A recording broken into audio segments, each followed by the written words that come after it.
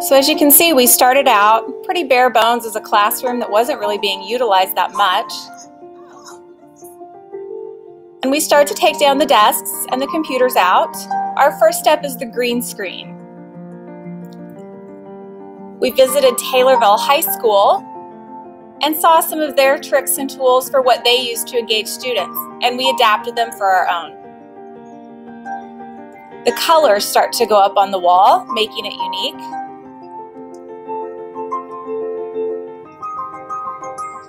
And we needed some gadgets from the past, as well as some individual features like the green screen suit.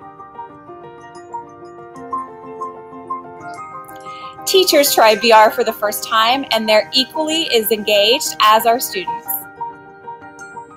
Looking at the plasma cutter, we wanted to try to have clock with hands and numbers on the wall that were 3D printed. Notice, Oculus is for any age. And Mr. Schalter's class not only used the VR in group sessions, but they worked on Tinkercad, the iPads, and they also learned to transport themselves to Paris.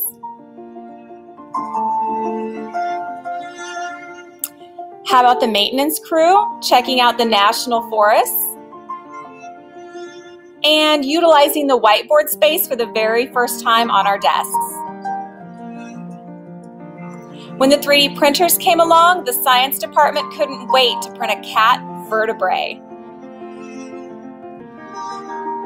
More things followed.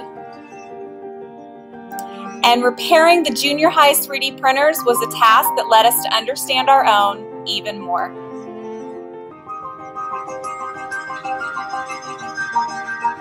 We've made some pretty incredible things that students really enjoy, from plastic to wood PLA. When the clock hands went up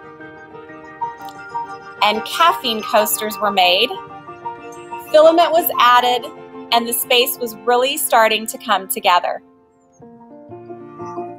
Media students with Mrs. Watson designed things and printed them on Tinkercad.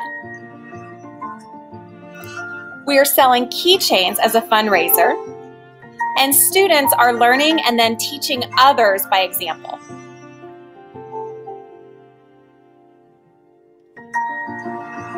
Lane Perry's car is a new invention, and Lane Sikowski's moving parts has helped us all to learn that anyone can persevere through 189 pieces. I hope you enjoy the STEM Lab. Thank you.